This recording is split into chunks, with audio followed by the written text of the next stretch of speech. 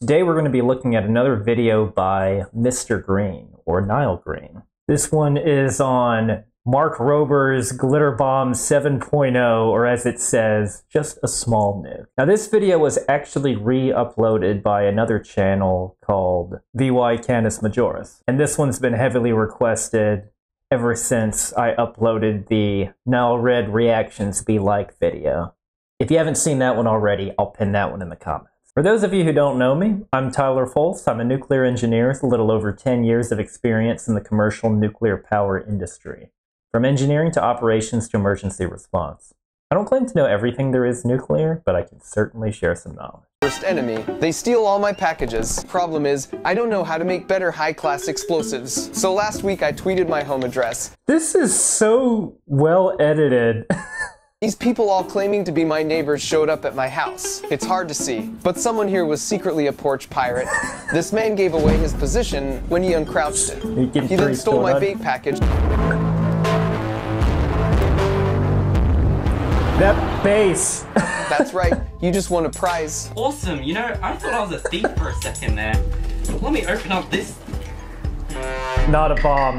Why does it say not a bomb? Because it isn't a bomb. Okay, cool. Will you hurry the fuck up? What am I supposed to do with this? For the bomb at your house over there.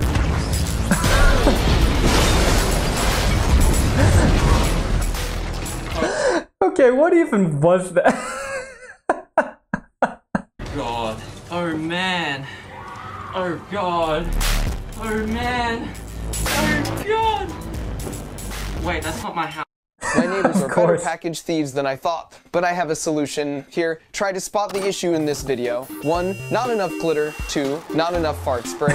Or 3, I wasn't there to kick their ass and arrest them. It's number 4. Hi, I want to buy Nile Green. It's your boy Nile Green. Please help out with What?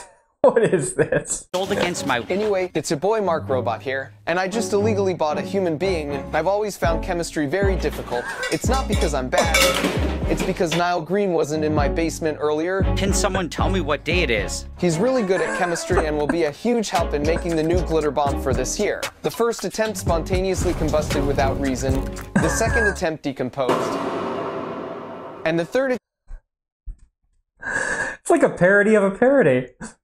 we found the formula for the highest class of explosive possible. Even the military failed to make this. The reason it's so Now, classes of explosives, I'm not too familiar exactly what he means. I know the Department of Transportation has different types, but mainly just so you know what it is. It's not like there's necessarily a hierarchy. Like you have your explosives, your liquids, your gases that are flammable, your flammable solids, oxidizing substances, and so on and so forth, but I'm not sure what that means. It could be completely made up.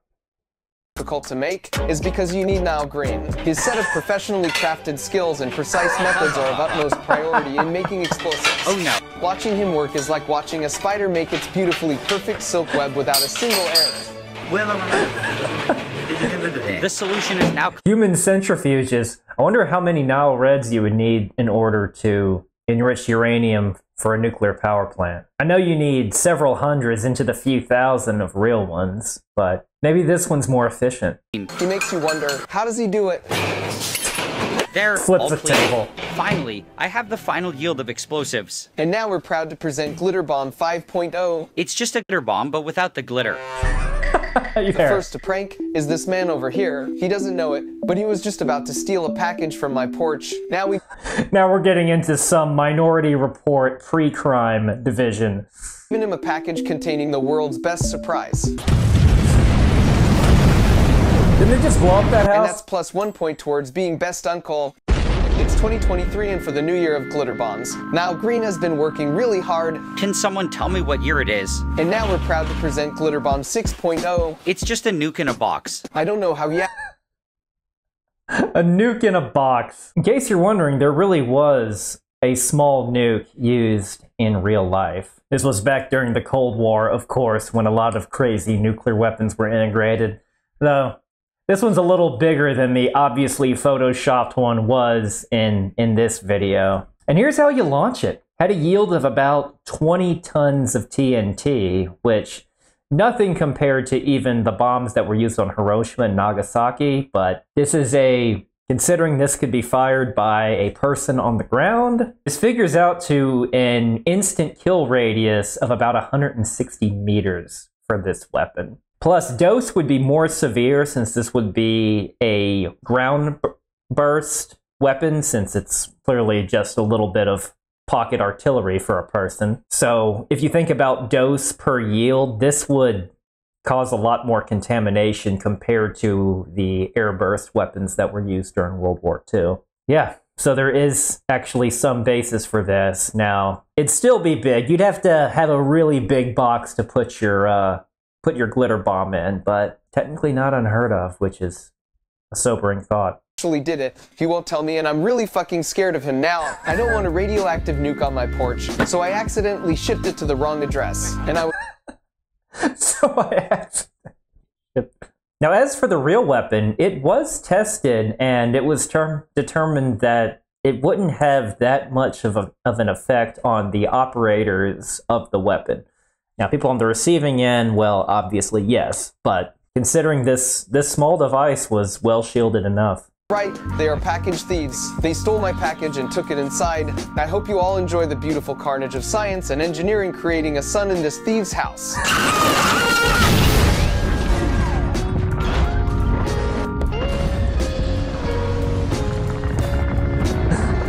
All right, that nuke wouldn't be that powerful, and this is funny.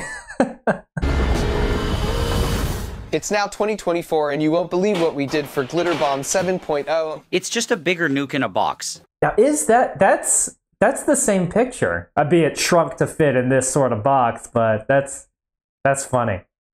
Got a few negative comments on our last video. Actually, this was very rude. You singed my eyeballs. My backyard has nuclear fallout lol. Apparently, the blast affected some people who were not actually package thieves. So MrGreen advised us to drive to a more remote town to test it. There was also a really cool train in the distance, so thought we'd get a closer look at it. It's not true. It's bullshit. I did not hit her. Tommy was... Autopilot. Oh, hi, Mark. What is this? Oh, this is from Super 8. Okay.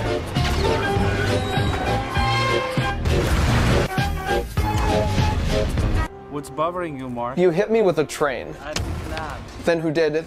It was me.